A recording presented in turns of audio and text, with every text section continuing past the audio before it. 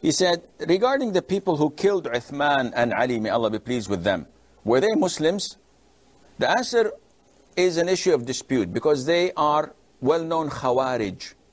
And the scholars of Islam have differed whether the Khawarij are Muslim or not because of their heinous acts, because of giving takfir to other Muslims, because of their hastiness in bloodshed, and because they do not respect anyone. And this is obvious because they killed the Khalifa, the third righteous Caliph and the fourth righteous Caliph, Uthman and Ali, may Allah be pleased with them, and may Allah curse those who have killed them.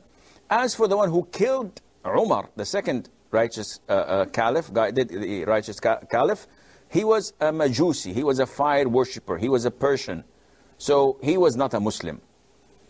But for those who killed Uthman and Ali, they were Khawarij, pretending to be Muslims and defending Islam, and it's an issue of dispute whether they're Muslims or not.